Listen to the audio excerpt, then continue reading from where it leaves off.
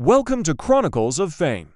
Today, we're journeying back in time to ancient Rome to explore the iconic Colosseum, also known as the Flavian Amphitheatre. Built between 70 to 80 AD, the Colosseum is one of the greatest works of Roman engineering and architecture. It could hold up to 80,000 spectators and was primarily used for gladiatorial contests, animal hunts, and public spectacles.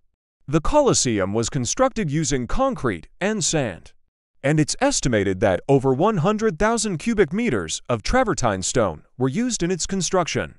The amphitheater consists of 4 floors. The first 3 have arches framed by semi-columns of different styles: Doric, Ionic, and Corinthian, while the 4th floor uses pilasters.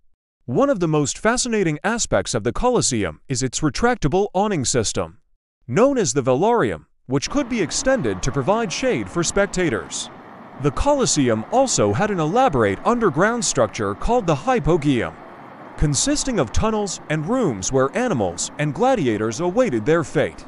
It's a lesser-known fact that the Colosseum was used for naval battles called naumachia. The arena could be flooded to stage these spectacles. Over the centuries, the Colosseum has suffered from natural disasters, vandalism, and neglect, but it still stands as a symbol of Rome's imperial history. It was declared a UNESCO World Heritage Site in 1980 and is one of the most popular tourist destinations in the world, attracting over 7.4 million visitors annually. Thank you for joining us on this comprehensive journey through the history, architecture, and untold stories of the Roman Colosseum.